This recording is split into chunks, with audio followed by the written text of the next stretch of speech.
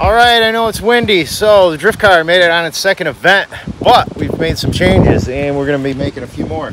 So here's some knuckles. We're gonna be making slightly more angle. We're gonna be cutting it here, and we're gonna be moving this to there, and it's gonna give us substantially more angle on the car.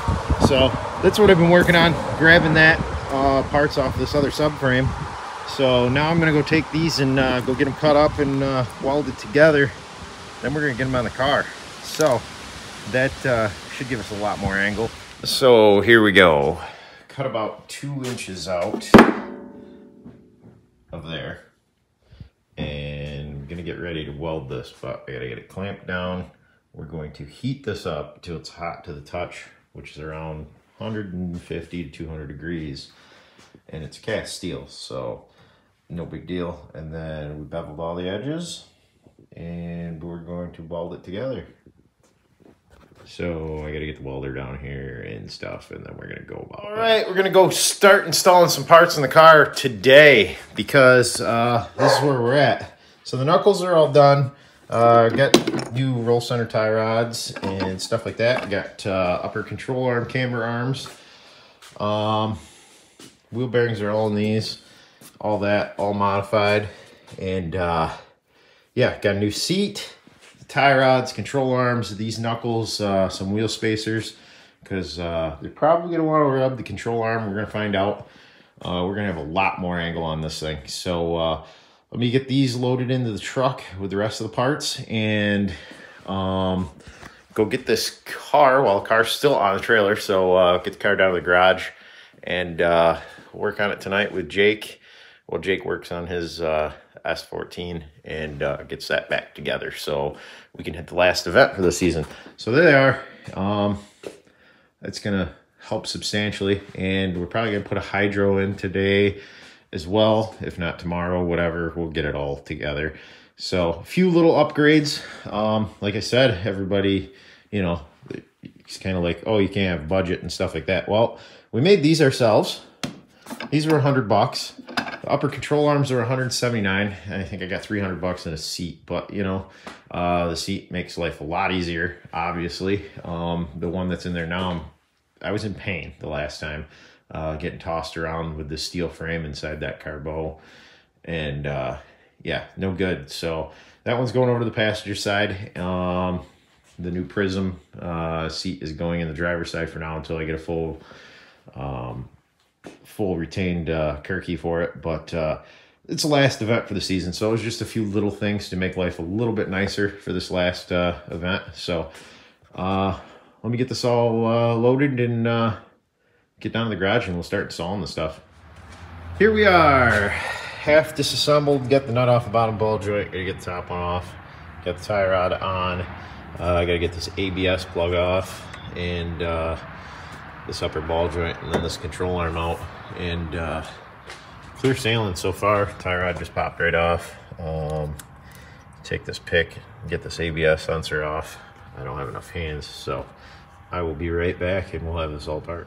All right, we got this all apart. So there's the upper spindle, there's the new one, there's the new one. So we're gonna hammer this all in here and then show you how much angle we got. So give me, well, it'll be instantly because, you know, it's YouTube, but give me a minute and we'll get this all slammed together.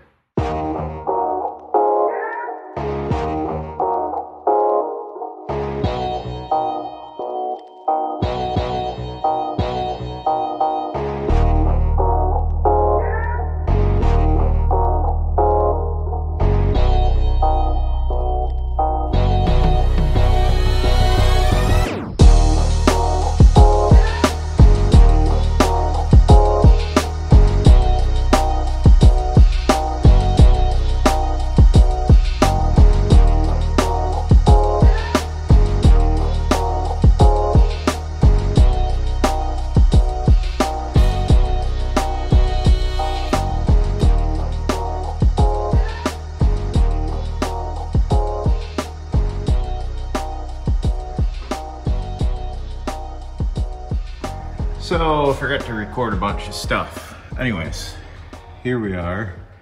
Tie rod's in, angle, sufficient way to put little rack spacers in. Put an under tray on. So that's what we're looking like up front. And it's gonna be fine. We couldn't use those upper control arms because they hit the rims. So with the spacers, we got just enough room between there. So we still got plenty of angle, stuff like that.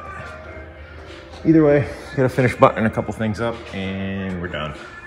Well, 6:30 in the morning, fueling up, getting ready to go to the track. We made it, everything's together. So now for the drive.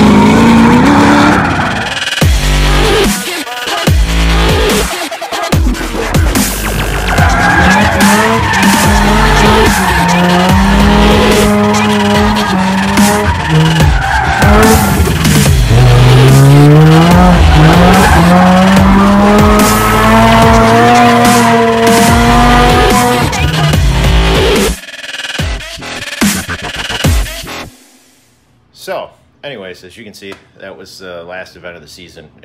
Getting used to driving the car after realigning it and the angle kit and all that stuff. Did do a lot of spinning out and stuff, and had a lot of people spin out in front of me. Didn't get a lot of great track runs, so not many clips, but did get some, got a lot more angle and stuff like that. And just a little update on the FC, where it used to have some cranking issues even after we put this 4-port MSP engine together, because these were the rotors that were out of the Bridgeport that was initially in the car that had a hard time starting cranking. And completely slipped my mind is, so when they machine these rotors, they're two different sizes. There's your 2mm .075. They're loose in this rotor, and I needed these, which are .78, which are tight in the rotors, so 2mm deep, .78. I got another set.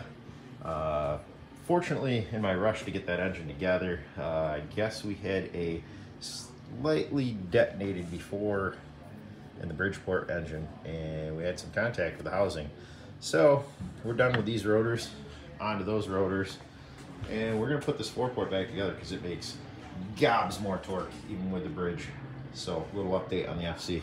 So, but anyways, did pick up a auto power 4-point roll cage for the Rx8. We'll be installing that, harnesses, and going with a different set of upper control arms and doing solid mounts in the rear subframe and new control arms in the rear and stuff like that to for next year, because we're done for the season. But I mean, can't complain. The car performed decent for what it is, just messing with setups and stuff like that. So we'll have a little more to come down the road here. with some more installs. The season's getting really cold now. Did not get the shop up this year because of the COVID bullshit and everybody's building a million houses, which made absolutely no sense. So by the time I did finally get quoted for the concrete, they said it would be mid-November, which it's mid-November now, to December, and I wasn't paying extra to have antifreeze put in and all the extra work that goes into doing concrete in the winter. So it's going to be in the spring, and that's pretty much where we're at. We're going to try and get a turbo manifold built for the Rx8 for next season, along with, like I said, we're doing the roll cage, hopefully turbo manifold and other things to that car. And we're going to be doing more with this REW Bridgeport for Herbs FC. Mike's fuel injector 12A that we're working on. Little tiny tedious projects this winter. Well, I really wouldn't say tedious projects. Maybe we'll get to Jordan Semi over there and some of these other 12As and stuff like that. So thanks for watching, guys. We'll have a lot more content coming soon. I know I've been slacking a lot lately, but I mean, I guess that's what happens. A lot of stuff going on and trying to get things straight. So thanks for watching, guys.